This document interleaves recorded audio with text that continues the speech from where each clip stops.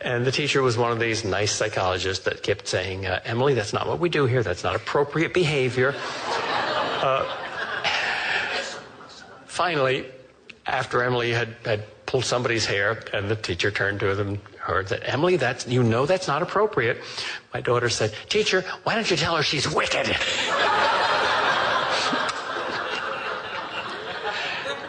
Want to meet Emily? Look in the mirror.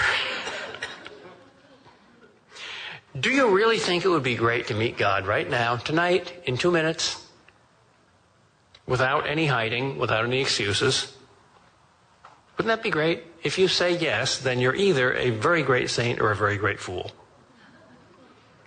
So our only hope is not merely that God exists, and not even merely that we can meet him, but that there's some sort of mediation, some sort of way, some sort of path.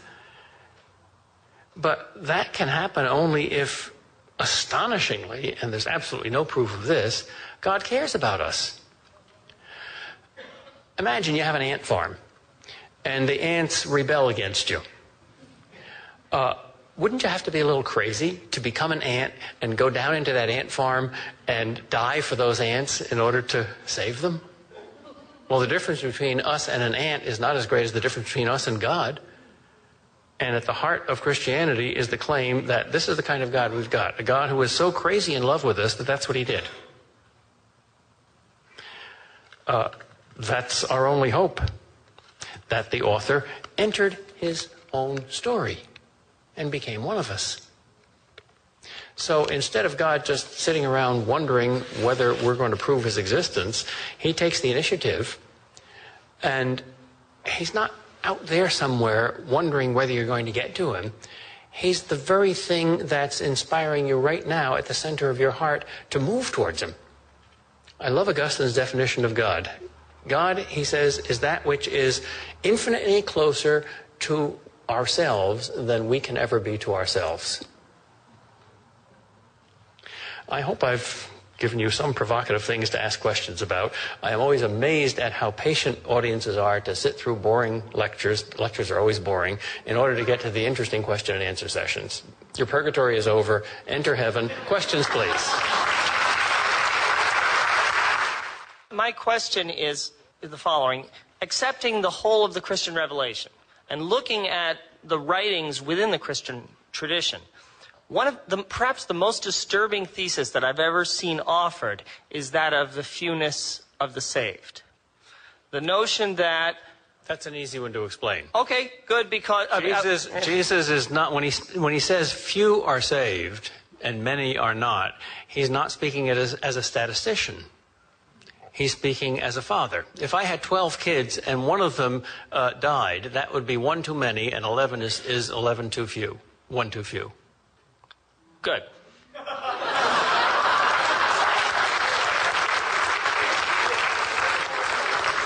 We have no idea what the comparative population statistics of heaven and hell are. We have no idea. Period. Professor, I went to Boston College, but I'm too old to have had you as a teacher. What are some of the profound things you've learned from your students? Wait a minute. This is a metaphysical impossibility. You're younger than I am, and yet you're too old to have had me as a teacher. But, all right. What are the things I've learned from my students? How stupid I am.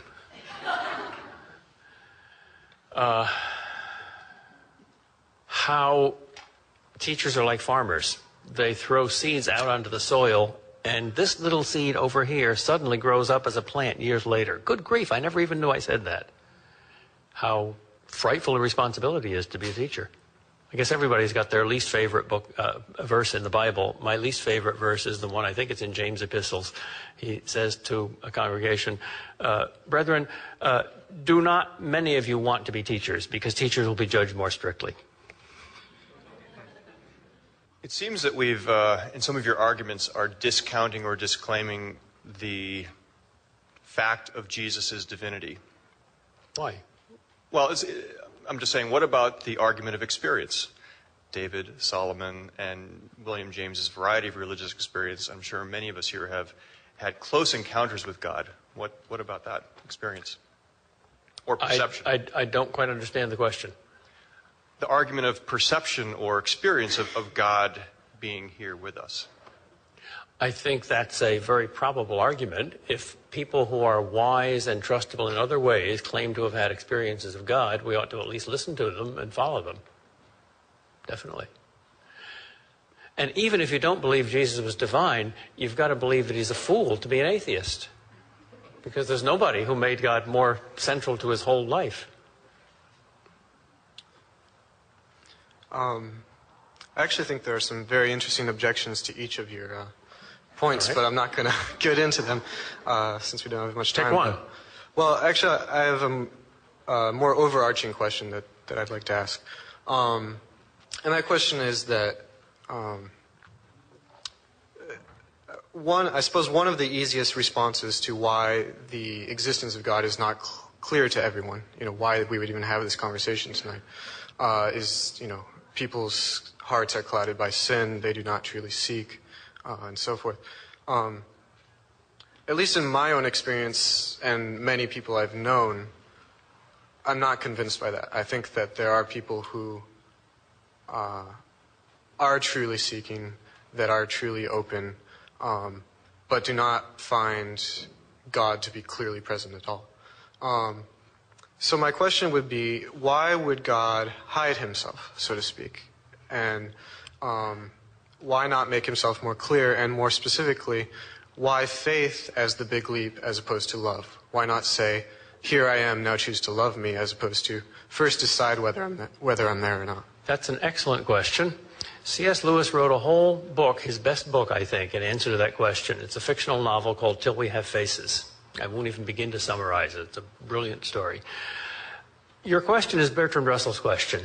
On his deathbed, a preacher came to Russell and said, Bertie, you're going to die in a few days. You're a lifelong atheist. Suppose you find out that there is a God. What would you say to him? And Russell said, well, I suppose I should have to say, sir, evidently, you should call him sir, mark of respect and all of that. Sir, evidently you do exist, and my hypothesis of atheism was erroneous.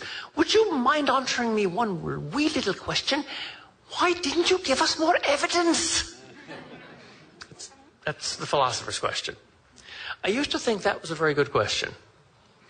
And like you, I used to think that many people are searching for God but can't find him. And the explanation that sin has darkened the human heart was just too dark. When I was a Calvinist, I thought Calvinism was too dark. Now I think I have more of respect for Calvinism than I ever did as a Calvinist.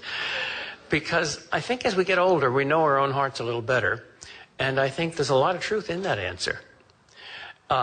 In fact, I think that the reason God gives us so little light is that he sees that we need a lot of heart exercise. We need a lot of running after him. He plays hide and seek with us.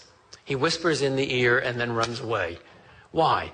So that we run and run and run, and then when we finally find him, we find ourselves too, because we've developed the muscles.